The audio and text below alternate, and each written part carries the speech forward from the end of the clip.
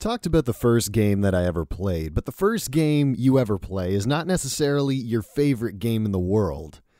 And my favorite game in the world may not be the one you'd expect. Given how I've talked about games in this series so far, you may think that my favorite kinds are RPGs like the Elder Scrolls series, and they're definitely in my top 10. Or, I'm trying to think back without looking at notes what I've talked about so far. Well, Doom has a special place in my heart, of course. Let's see, there's some N64 games like 007 or Perfect Dark or Dishonored. Love the Dishonored series. Mass Effect, we were talking about bad guys and choices. But my favorite video game of all time is actually Harvest Moon. And the funny thing is, the more I think about how much I enjoy that game and the game series, I have a really hard time explaining why.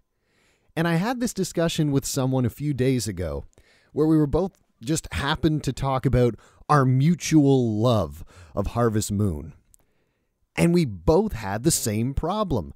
We talked about the different things in the game that we enjoy, the different aspects, whether it's the relationships, the narrative, building up your farm, the business side of things that you have to manage, the different changing seasons and how that affects farm life, what kind of dog you ended up choosing, that kind of thing. But after we'd gone through all that and talked about all the different things we loved in the game, neither one of us could pinpoint exactly why it's our favorite game. Like, you know how, using GoldenEye as an example, you could say, oh man, I loved the multiplayer. It was the best. It was my first introduction to first-person shooting. When it comes to Harvest Moon, I can't really pinpoint one thing about it that I love over everything. Actually, maybe that just helped me figure it out. I just love everything about the game. Okay, yeah, wow. There we go, working through it. Process. Yeah, I love absolutely everything about that game. Which actually, that fits perfectly in with what I'm trying to say here, that it is my favorite game. It's not just my favorite game, it's the perfect game for me. And I remember how I stumbled across it. I think this was back in, my God, it was probably around the same time that Pokemon Blue came out. The first Pokemon game for the Game Boy Color. So that's dating myself a bit, but back then, way back in the days of cartridge games and Game Boy Colors. Yeah, when Game Boy Color was a big thing. And a friend of mine had a copy of Harvest Moon for the Game Boy Color. And that was the first time I'd ever played it. But then I remember, the next time I would play the game would be on, oh my God, what was the name of that system? It was like Sega's last one. The Dreamcast. I think I played a version of Harvest Moon on the Dreamcast. I didn't own a Dreamcast. Someone I knew did. God, I don't know why. But I played Harvest Moon on that. And Crazy Taxi and Dino Crisis. Dino Crisis 2? Dino Crisis 2. Yeah. Anyways, Harvest Moon. Played it there. And loved it. The funny thing is, when I look at everything about that game, it's like, someone actually said once, well, why didn't you become a farmer? It's like, I don't want to be a farmer. It's like, yeah, but you love Harvest Moon. That's not the same thing.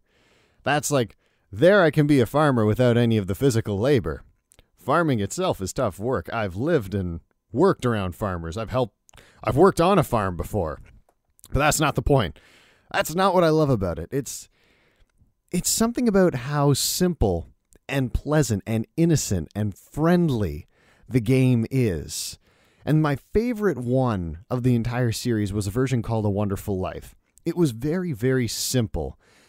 At its core, it was no different than any other Harvest Moon game. There was the farming elements. You could raise a family and have a child. I can't remember if you could do that in the other versions of the game. But that was definitely a big focal point in this one. And there were changing seasons and years. And as time went on, the people whose lives you impacted, or that you had nothing to do with, if you chose to be like that and be a bit of a hermit farmer, which was not a fun way to play the game at all, everyone would change around you. So there were 3 or 4 different people, depending on the version you had, that you could choose as your wife. And the ones that you didn't choose as your wife, they'd move on. They'd marry other people. They'd have new relationships. I think some of them would have kids of their own. One of them, if you didn't marry them, would be gone for a few years, and then she'd come back later on. But everything would change around you. And the whole point of it was to build, by the end of your life, this beautiful narrative of your farm growing from something small to something huge, because the story starts with you taking over a plot of land that your father had. But then, if I remember correctly, because it's been a while since I played it, he got plot sickness and died. And then you received a letter. You come to take over the farm. His old business partner's there to greet you. And together you try to build the farm up into the farm your father always wanted. And in your case, I think it was to realize what you wanted out of life and try to discover who you were. Very much a story of love, friendship, and self-discovery. Like I said, very, very innocent in that sense. But I remember, man, I'm going on a nostalgia trip through the narrative of A Wonderful Life. I remember really noticing the impact that you have on the other characters in the game when I think it's by the time you are married and have a kid. And throughout the series up to this point, there's been an old couple who live across this little stream near your farm. And they'll come into town and they'll visit you, and they're very friendly and supportive, and they're the nicest characters in the game. They're friendly to everybody. They've got all kinds of advice. They give you items for helping other people or just being a generally good guy, if I remember correctly. The old man teaches you how to fish. The old woman talks to you about her past and love and being nice to people and all that kind of sugar-coated chocolate chip cookie goodness kind of stuff. And then by the third season, I remember this, and it was genuinely sad. Not like Shadow of the Colossus sad or the beginning of The Last of Us sad, but, tugged at your heartstrings. And I want to say it's by the third cycle in the game. And I was walking across the bridge and I saw the old man standing there. And, sorry.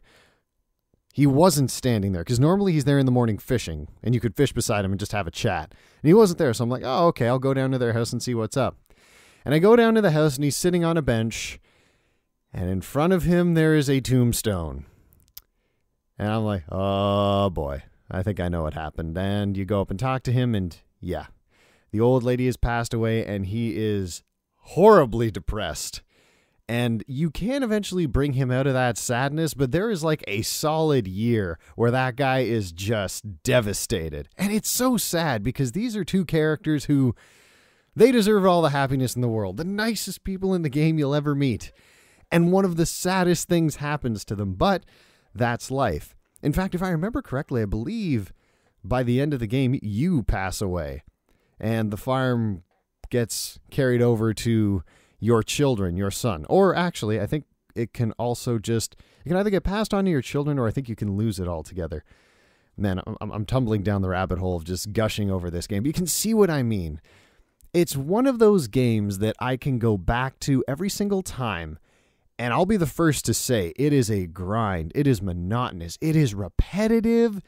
It is so repetitive that anyone looking over my shoulder while I'm playing that, I could forgive them for looking at that and saying like, wow, that is the most boring game I've ever seen in my life.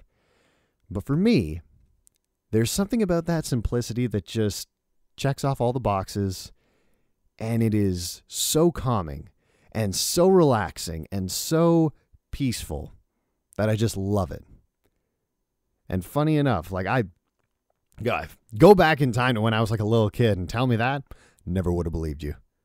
Like even at the time when I'd played the first Harvest Moon, never would have thought that would become my most favorite game of all.